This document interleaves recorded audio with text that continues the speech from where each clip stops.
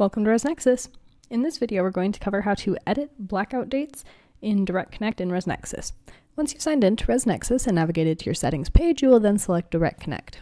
From here, you will select the channel that you'd like to make edits to, and you'll select Blackouts. In order to edit your blackout date, you will select the room group name that is blue and underlined, and that will open up the page to allow you to make any desired changes to that blackout.